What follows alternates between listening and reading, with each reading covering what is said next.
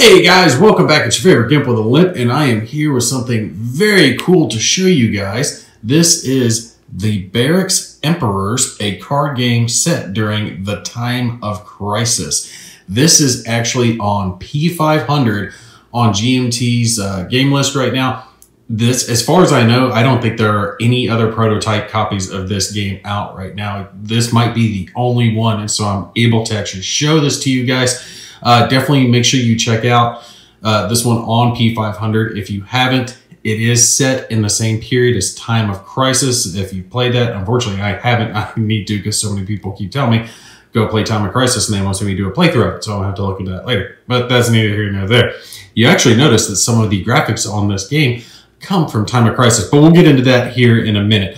Before we get started, I do have to apologize that it might be a touch darker than some of my other videos due to the components that this prototype is made out of. They're all glossy as hell. You can see they've got these shiny coatings on them, and no matter where I put my lights, I could not get most of the glare off. You can see I got a little bit still left over there. It's just very hard when you've got this shiny material to have the light not pointing anywhere near at it. So basically I've got all my lights pointing up to the ceiling, and I'm trying to reflect light down to it. And for the most part, it's light enough now that you guys can see it, but it might be just a touch dimmer than my usual fare. I'm sorry, it's nothing I can do about it. All right, but you guys are looking at this board and you're going, okay, Gimpy, tell us what the deal is. Well, this is a trick-taking card game in which you're trying to capture emperors using your influence to gain the emperors, right? So the emperors, these cards here, all the red, the blue, and the yellow are the emperor cards. You can actually tell because it's listed down on the map, emperor. And these cards, which will be in your hand, are called influence cards, and they come in a variety of different suits and values. And when I say suit, I mean the color, all right? So think of like a deck of cards, you know, your spades, your clubs, you know, that type of stuff. Same principle here in the fact that you're going to have your different suits. So you've got your military, your, I had to look it up to remind myself, military, your senate, and your populace, right? So that's your red, your blue, and your yellow. And then your gray is actually your barbarian faction that is in the game as well. So there's 4 different suits, but there's 3 primary suits in the game. And then this one that kind of changes things up, but they can be captured as well. And then the influence cards will have a variety of values ranging from either 0 on up to 8, which is the highest value that the card can have. Now there's text at the bottom of the cards, and we're going to get into that later. I'm probably going to do a handful of videos on this game just because of the nature of it. It's by no means a hard game to learn or to understand, but there's a couple of different versions of it, right? There's one that is called the plebeian, and that's where you ignore all the text that are on the card. So like the barbarian card here and these influence cards, you're not worried about the text that's on them. You're just basically playing for the suits and the values and capturing the emperors, right? And then there's the patrician version of the game where you're playing with everything, and that's the much more in-depth version of the game. So this first video, I'm probably just going to go over the plebeian version of the game so you get the basics and you understand what the core of the gameplay actually is. Second video, we'll probably do a patrician overview of how that's going to work. And then I'm going to see if I can get Gimpy's gal to sit down with me, because one of the best ways to really grasp this game is to see some people play it and have her sit with me and just at least play around so you guys can see how the card game itself is going to work. Now, before we go any further, I am going to mention that there is a solo version of this game as well, but I'm not going to focus on that as much right off the bat because I think the core of the game really needs to be explained from a multiplayer point of view.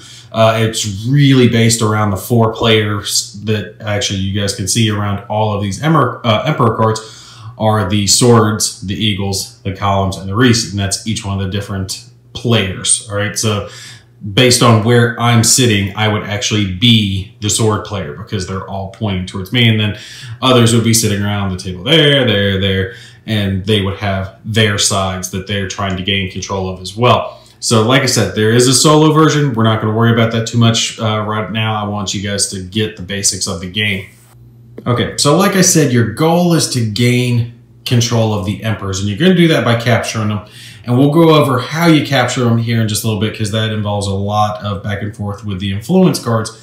But when you end a round, you're going to tally up your control. So let's say for my round, I had gained control of these 4 emperors here, right? I had captured them through the course of gameplay. Well, scoring actually works very simply. You're going to get 1 point for each one of the emperors you have, and barbarians, because they can actually be captured as well. But again, patrician game, we'll get into that later. But you also get 3 points, 3 bonus points for a set collection. So for every red, blue, and yellow that you have as a set, you would gain bonus points. So if these 4 cards were the emperors that I had captured for this round, I would actually have 7 points.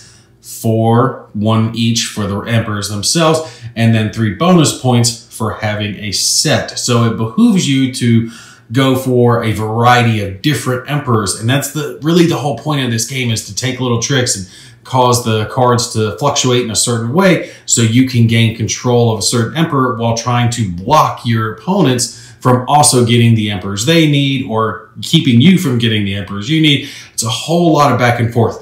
It made me think of kind of the ancient civilizations. I mean, the gameplay is very much different. It's not in that ballpark in the least, but just in that got you when it comes to your opponent, right? That back and forth, you know, you think you're doing well, and then your opponent pulls something out and it takes it from you, and then you take it back from them. And that just jab and jab, jab, jab, back and forth. This game has a lot of that going on. Now, I will say, before I go any further on it, that some people have asked the designer of the game, like, okay, well, is this, Time of Crisis, the card game? No, it is not Time of Crisis, the card game. He did explain that to me. Yeah, like I said, it's set in the Time of Crisis universe. You're going to see a lot of the Time of Crisis art on these influence cards, barbarian cards, stuff like that. But it's not Time of Crisis, the card game. This is its own individual game, very set different from Time of Crisis. All right, so looking around the board, just a quick overview of the setup, you can see that the emperors are going to be randomly placed across the board in their squares. Each one of these places has emperor underneath it, so you can tell they go there. If you are playing a patrician game, the high-end game, you will place barbarians where it says barbarian homeland start. That means a barbarian will start there, and then there's other barbarian homelands that they can be placed there during the course of gameplay if you are playing with them. Over here to our left side, we have a Emperor draw deck, which will come into play. Let's say you're playing a 3-round game, you capture the amounts of emperors. Once the round ends, any emperors that are left on the board will be grabbed up, put back into the draw deck, shuffled together, and then randomly dealt back out for the second and third consecutive rounds. So you've got plenty of emperors to draw through. There is a set of emperors up here for a different section of the game. Over here is the draw section for our influence cards. We've got our draw pile, discard pile, and then over here's what's called the forum. I'll get into that more specifically when we start talking about our influence cards, but just understand this is where you're going to draw for your influence cards after you've played one, and make sure you pay attention here because you have to play a certain value to draw certain cards. But once a card's been drawn from here, another will be taken from the draw pile, put in there. So this is going to stay full until this runs out.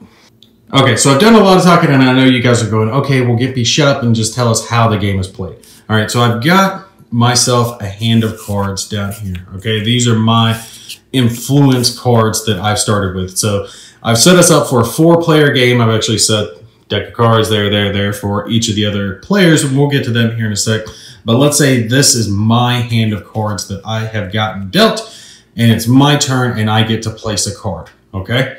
Well, since I am the sword faction, I get to place one of my influence cards, and one of my influence cards must go connecting to the sword faction on one of the emperors.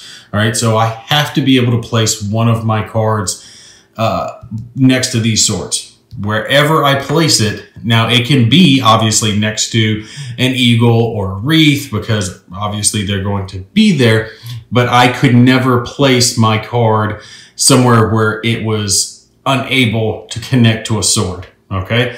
And just the same way for the eagle faction, they always have to be placing one of their influence cards next to an eagle same with the columns, and same with the wreaths. Whenever you're placing your card down, you have to be able to place it there. And then if you can't, it causes the round to end, things like that. Later on, we'll touch on that when we get into the round ending segment. Okay, so when you're looking at it and you're trying to capture these emperors, right? The basic gist of it is the highest card wins, right? And I know you're going, okay, well, that seems pretty basic. And it is. It's a little more in-depth than that, and it does get way more in-depth than that if you play with the patrician rules. But that's the shorthand of it. The highest numerical value will win, but the trump suit of the emperor will trump the highest value. So you're going, okay, what does that mean?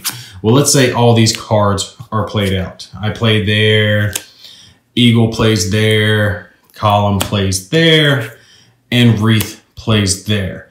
Now, to capture an emperor and to gain a point, he must be surrounded as this red emperor is now, okay? Once all four sides are surrounded by an emperor, that's the point when the last person who plays the card that places that down to surround the emperor, that's when it's going to be scored to see who gains control of the emperor. Now, just looking at these cards now without taking into consideration we don't have any others around yet, this emperor would be taken by the sword player. And I know you're going, well, Gimpy, there's a 7 over there, so why does the 6 take the emperor over the 7? Well, the 6 is going to take it because it is the trump suit, right? So this emperor is the military faction, the red faction. Red takes the highest red card will take control.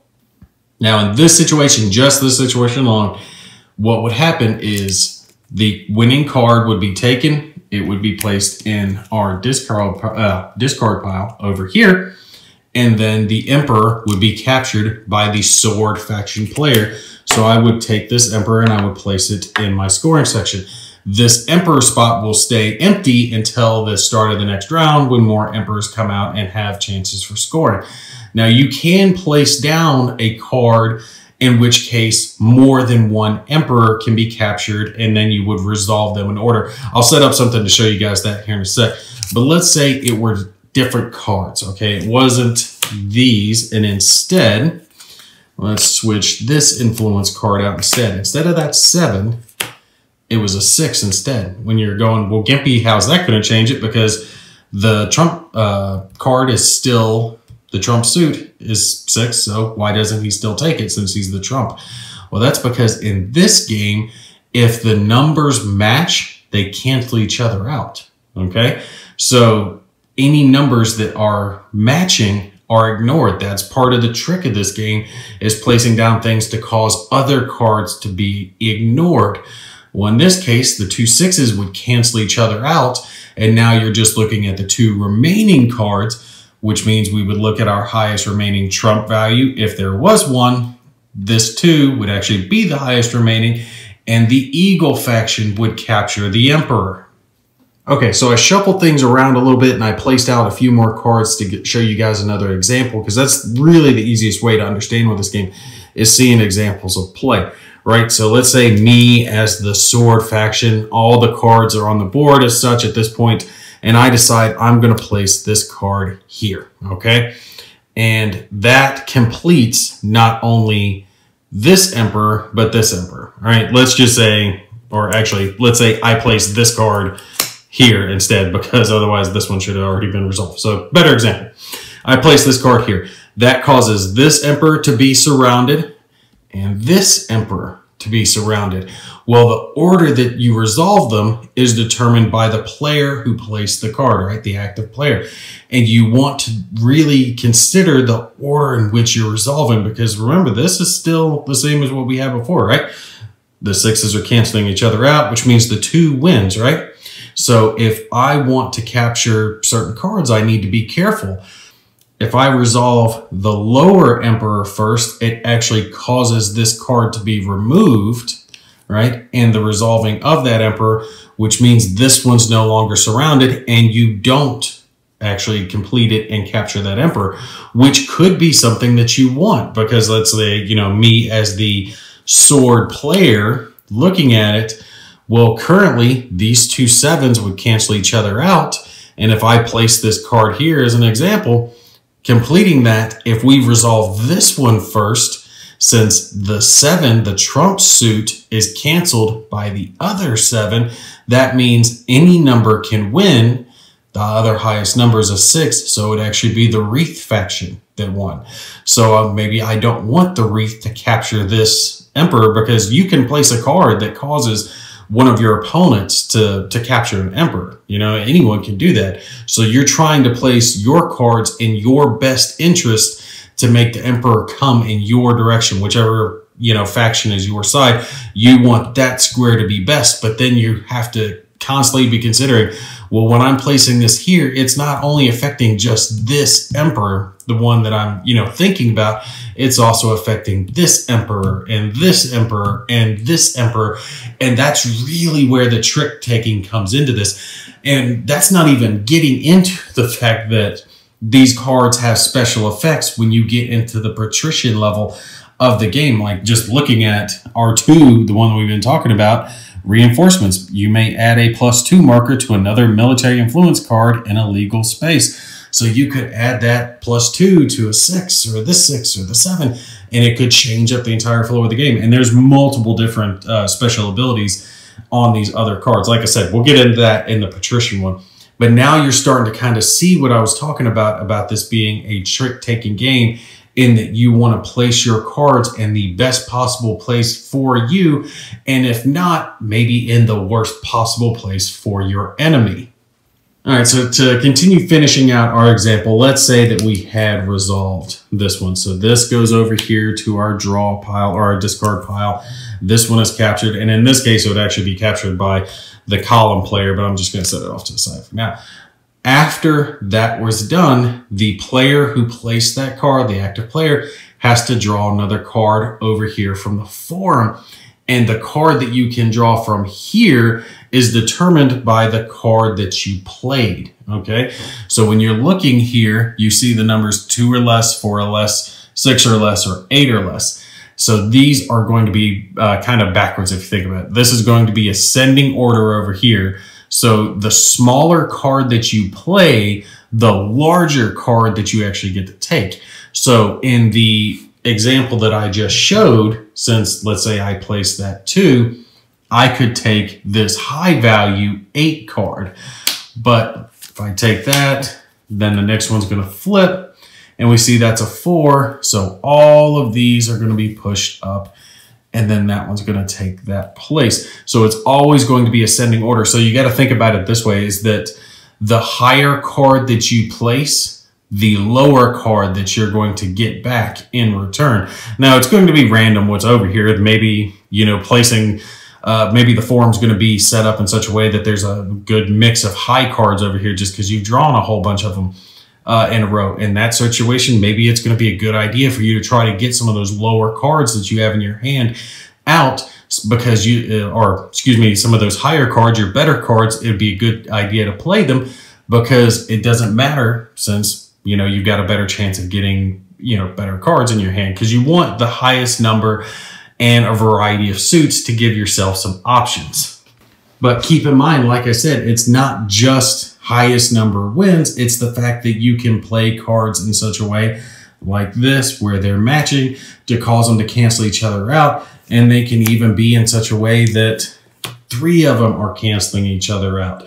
So there's multiple different tricks that you can take to this game to affect the emperors, to affect the influence cards. And like I said, that's not even getting into the patrician special rules of the game. That's just talking about the colors and the numerical values. Now, talking about, you know, capturing the emperors, there are some situations, scenarios that can happen. Let's say you have an emperor like this that does get surrounded, but he just happens to get surrounded by all matching numbers. So, okay, what do? They're all canceling each other out.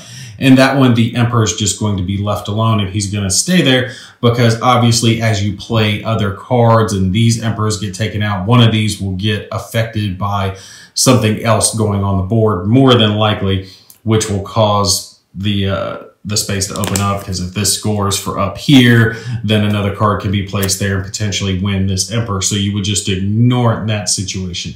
There are the rare circumstances where you can have an Emperor completely surrounded by barbarians.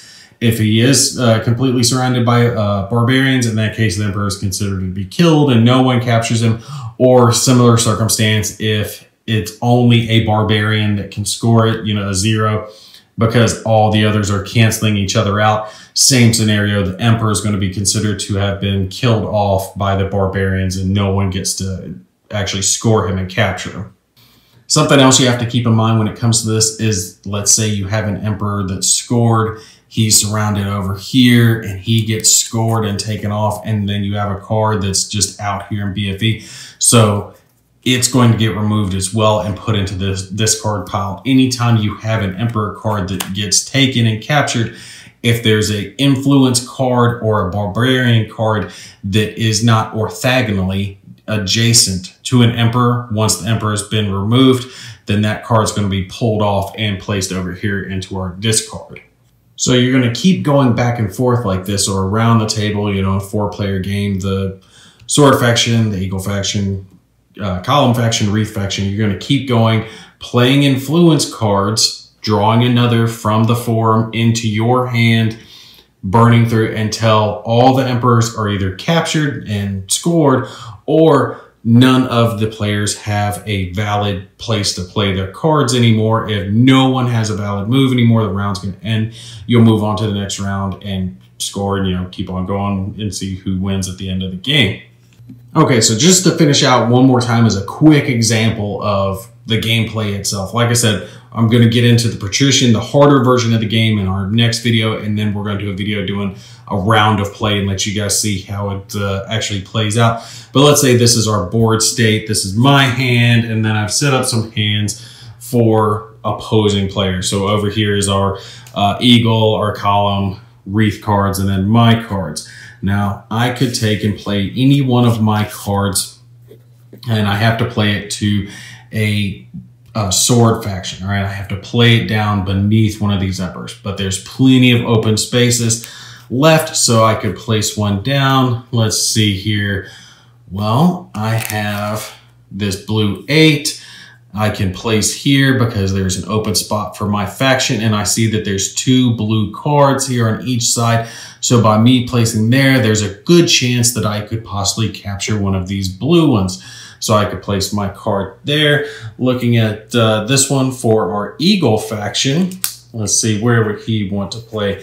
He could do something similar. Come down over, and this is not like excellent strategy. This is me just kind of grabbing cards and showing you guys. But the Eagle faction, left side player, he sees this red card and he wants to try to arrange to capture it. So he places his card here. And now we see, ooh, he's actually canceled me out up here as well for this one. So now this one's winning. Well, Column is looking at this too, and he's thinking, okay, well, what can I place over there? I don't know. Let me take a look. And let's see, what can he place that would be good? So the Column decides that he's going to place, I'm trying to figure out a place that's decent for him, and there's not a whole lot. Well, let's say Column goes over here. All right, so he's placing here for this Column because he sees this 8 is actually being canceled out by this 8. So when it comes to this blue, his lower number blue will end up trumping over here, okay? And then we get down over here to our Wreath player, and then he sees, well, these 8s are canceling each other out. I've got a yellow card here. I could potentially go ahead and capture that. So I'm going to play to this Wreath right here, and that causes that to capture. And actually ignore the the fact that this Emperor started out surrounded from my previous example. So let's just say they were playing over there. Here, we'll pull this card off. Say that one wasn't there when we started, so I don't show you guys something bad. But he places there, and that causes this Emperor to be surrounded and this Emperor to be surrounded. All right, so he's surrounded by, you know, a barbarian and these cards, and then these. So it's up to the Wreath on which way to resolve these Emperors, since he placed that card. Now, remember, after each one of these people have played, they're drawing cards back up from the forum. I'm just giving you the quick down and dirty. But he's looking at it, okay? And he's knowing, okay, well, if I resolve this Emperor first, well, that means this blue 8's going to win, and that's going to take it off the board, and this is no longer going to be captured, and it's actually going to score it for the eagle player. So I don't want to do that. I want to score this card first because it's the trump suit, yellow to yellow. It's the highest yellow here, which is going to disregard ignoring the fact that these 8s are canceling each other out anyway. So he wins. So Wreath would take control. This one would get discarded. He would get this card as a score, and it would take away this Emperor being surrounded. So eagle player is no longer winning over here or going to take the card because there's no longer an influence card here, and that opens it back up. That's what I was talking about earlier, that if a card is surrounded by all of the same number, for an example, that can happen, that you just keep playing, and eventually, yes, it should clear itself out, or it will run out of logical places to actually place your card. And that's it, all right? The game itself, the core version of it, is really not that hard. It's place a card in a valid spot, lined up with your faction, whichever your faction happens to be, trying to put it in the best place for you, worst place for your enemy, and then scoring, resolving any effects that can happen until the round ends, and then continuing on, like I said, filling up the form. Now, there are 2 and 3 player versions of the game that involve people playing different factions on the board. When it comes to a 2-player game, obviously, it's really easy to figure out. For example, let's say we were playing a 2-player game, we would have the sword faction and the column faction being the same player, and then the wreath faction and the eagle faction being the same player. So if you were eagle, you could place here or here, you know, either side. Same for the sword. You could play here or here as far as the connectors. Really easy to understand. Since it's 4, it breaks down into 2 very easily. When it comes to a 3-player version of the game, it's handled a little bit differently in the fact that sword, eagle, and column will each have a player, and then wreath is kind of treated as a wild card. So no one specifically has wreath, but everyone can place for a wreath side. And that's it. That's the basic gist of the Barracks Emperor. You just place your influence cards and according to the color and the suit rather, the suit and the numerical value, best for you, worst for your opponent. That's the basics of it. Now, the next video, we're going to get into how the specific special abilities on all the cards work, because each one of the numerical values do have special abilities. Like, what is this? The Foderate. For number 6, you may play this card in a legal space containing a barbarian. If you do, discard the barbarian and any influence card it was covering. See, that changes this up tremendously, especially barbarians. Barbarians are fun when it comes to barbarians, because when you do play the patrician with barbarians, you can get barbarians in your hands as influence cards, and you may discard a barbarian card to cause another barbarian to move diagonally on the board. So let's see if we have a situation here. Let's say I had a barbarian card in my hand and I discarded it. I could then choose to move this barbarian diagonally, right? Really changes up the flow of the game on how everything works when you start getting into these special rules. And as deep and intricate as the game can be with just the numbers and the colors, with trying to trick your opponent and blocking him as far as matching the numbers or trumping him with a color, when you start getting into the special rules, that's when you really start getting into the thick meatiness of the game. But like I said, we'll touch on that in the next video. I'll show you what the special parts of the game are. Do keep in mind as we're going through this, like I said at the beginning, prototype, extreme prototype copy. So don't take anything that you're seeing as final. I know I did ask him about like some of the artwork on the influence cards. Supposedly that is the final, like it's going to look very similar to that. So you guys can kind of base off of that. But like I said, it's prototype. There's no guarantee that it will be the final version. And I have no telling what the cards, a final map or anything like that it's going to look like. But you can estimate that it's going to be in this ballpark. But don't judge based on what you see here. All right, but that's going to be it for this one. Like I said, you guys stay tuned. I will have the more in-depth partition version of the game up for you guys soon, and then a example round with me and Gimpy Scout. All right, you guys take care. I'll catch you in the next one.